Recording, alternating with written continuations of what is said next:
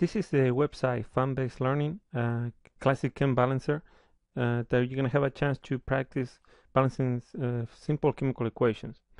You witnessed the sodium in water, how exothermic it was.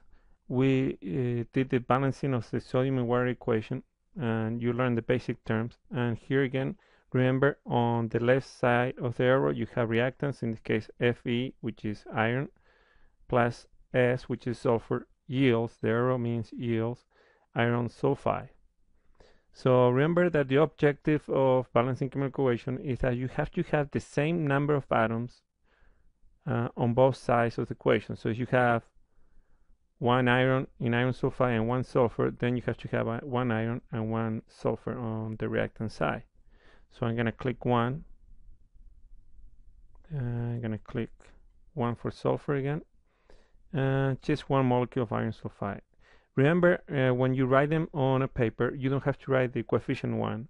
It's understood that if there is no coefficient, it means one molecule or one atom of that particular element. So click on balance now, and it says correct. In Latin, ferrum means iron, and from ferrum comes the symbol Fe, and the word ferrier refers to a blacksmith who put iron shoes on horses. Sulfur is a yellow powder. So click on that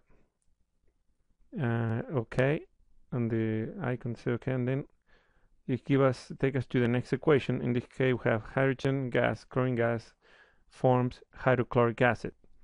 Here we have one molecule of iron, hydrogen chloride, one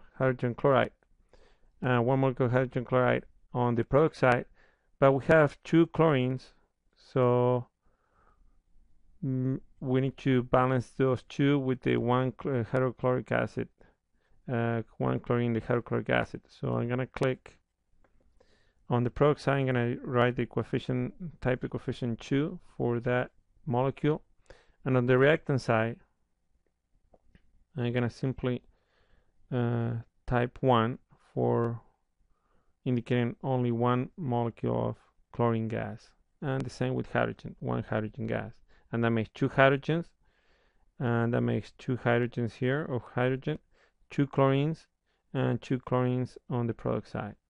Then click again on balance.